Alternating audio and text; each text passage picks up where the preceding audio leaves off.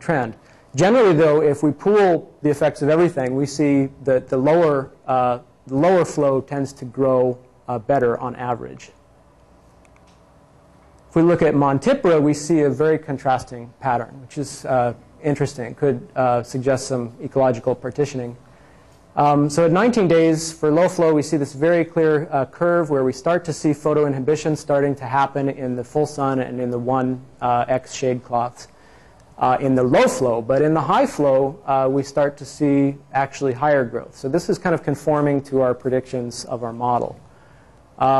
After 41 days, we see again the same pattern, very nice, and an increase in growth for the high flow, especially in the full sun. So you could actually see bleaching very clearly in the full sun treatments here.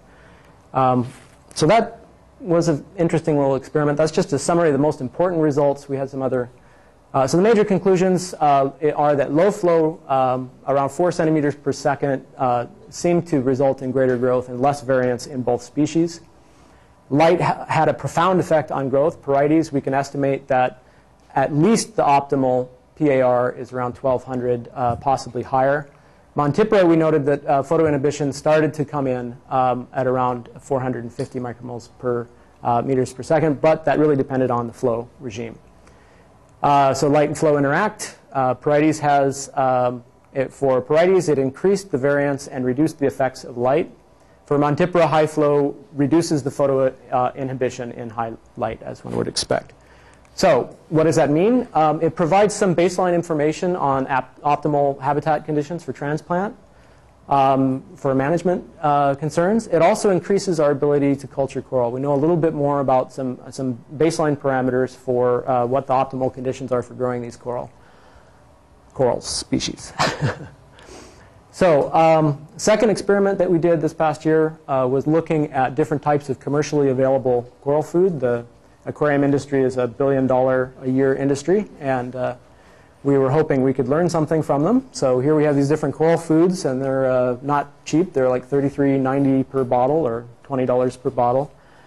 This is what is listed on the side of the label as being in these coral foods. So really this was a pilot study for what we wanted to look into for next year's Hickory project. We used a very similar design as far as the sample size and replicates. We had the 4 different varieties. We had a control for each and a low, medium, and high dose. And again, the position was randomized.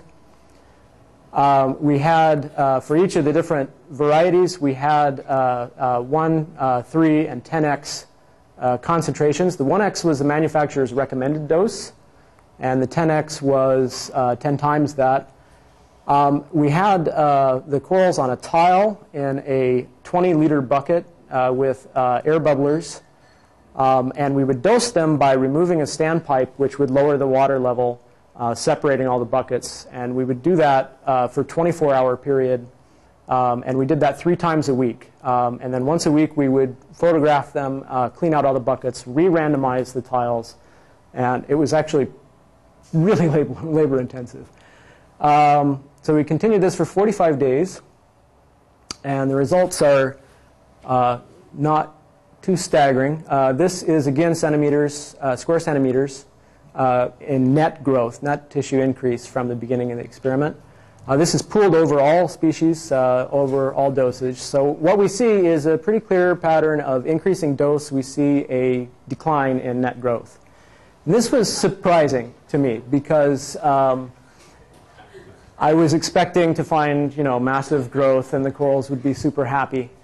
But we see no real significant difference between the controls and the manufacturer's recommended dose, and actually a significant decrease for increasing the dose. This is surprising also because if you look at the maximum concentration, this is only 6 mils in a 20-liter volume. So it's very dilute stuff, but yet it's having an effect. If we look at Montipora, we get borderline significance here, but everything you can see is lower than the control. For Parietes, maybe, no, it's not significant between the control and the 1x, and starts to get down a little bit for increased dosages. If we look at the different types of coral foods, we don't see a significant difference between the controls, but we do see a pattern where these two types of foods seem to be the worst performers relative to the controls in both Montipora and in Porites. So this is an interesting preliminary study. I really want to repeat this.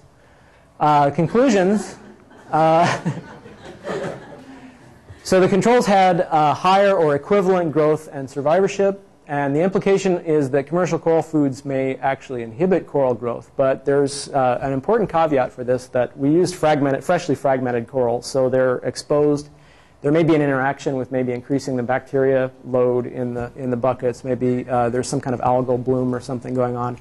So we'd like to follow this up. We also used unfiltered seawater, well, coarsely filtered seawater. So there's zooplankton in there as well. So that might be a criticism, especially the coral food people might try to punch holes in this experiment. So we'd like to follow it up in a closed system, perhaps with instant ocean. We'd like to look maybe at dosing with some antibiotics to try to look at maybe some broad spectrum antibiotics to see if that plays a role, or with more developed nubbins. And we'd also like to examine the role of other potential nutrients, such as live food for the corals, and also look at the role of nutrients for the zooxanthellae, look at effects of low levels of fertilizer. So this is a very controversial area. Coral nutrition is a lot of controversy, but we're interested in at least following up on the implications as far as growing corals go. Another experiment that we did, I'm just kind of glossing over everything that we've done, was a fusion experiment. And this used these large concrete blocks with glossy tiles. And we'd noticed that nubbins from the same genotype, if you put them together, they rapidly encrust and fuse. And we thought this would be a novel method for trying to get them, coax them to grow onto a surface as rapidly as possible. So we had 10 different blocks here, and we had 2 alternative spacing patterns.